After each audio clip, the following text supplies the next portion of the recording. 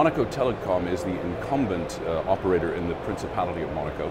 It delivers fixed line, internet, television, and mobile services to the nation. We're pleased to welcome Martin Peronnet, who is the CEO of Monaco Telecom, to talk about his company's long-term strategic partnership with Huawei. Martin, thank you for joining us today.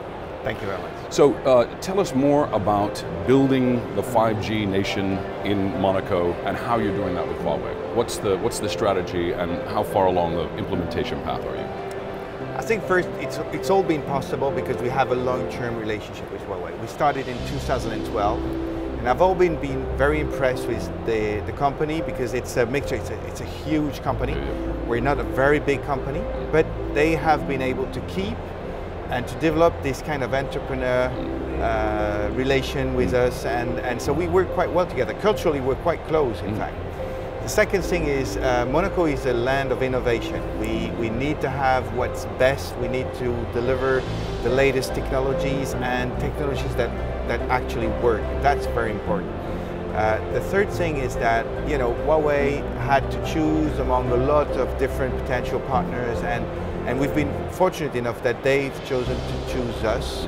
I think there's been an impact of the fact that the Prince and Guoping have met good relation last year during the Davos summit, and then we came with the Prince to Beijing. We signed an agreement with Mr. Ren, and that was very, very good. And 2 weeks later, we've been able to make the first call in Monaco during the yacht show. And so we're heavily preparing ourselves to be ready for June. Fantastic. So you've signed an MOU. What is the MOU? What's the purpose of that with Huawei? We signed a lot of MOU with Huawei, but it's good because it's pacing the relationship. Last year we signed an MOU on 5G and we've delivered it, and now we want to go one step further, which is that now that we have 5G, what do we do with it? 5G is not just a new generation of network. It has to be, you know, something like an industrial revolution. It has to not have just use cases, but change the life of our enterprises in Monaco and the residents as well. And so this MOU is about what we are going to do with this 5G network. Now, when you talk about changing the life, I mean, there's also, that's part of a broader initiative within the Principalities of the Monaco Smart Nation. Yeah. So tell us more about that program and how Monaco Telecom fits in with that. Yes, you know, Monaco, as a lot of countries, is trying to is getting into its digital transformation. To make a digital transformation, you have to have a lot of political drive, and you have to transform. In fact, it's a change program. It's a cultural change for all the government entities, for the enterprises, for the residents, and so on.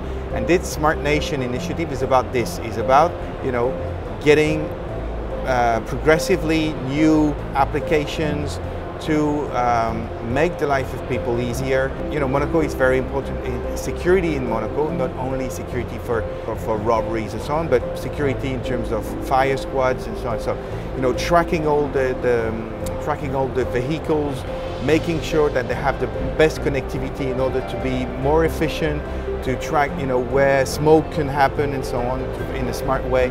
We're starting with these kind of applications.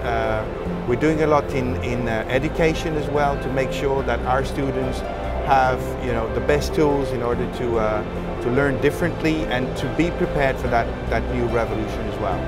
It sounds like a very good initiative. Yes, health also. Health. We have a very important hospital in Monaco, and they're going to use 5G as well to do some e-health and good programs like this. That's fantastic, fantastic. Well, very good luck with all of it. It's a pleasure to meet you, and thank you for your time Thank today. you very much. Cheers, Thank you Mark. very much.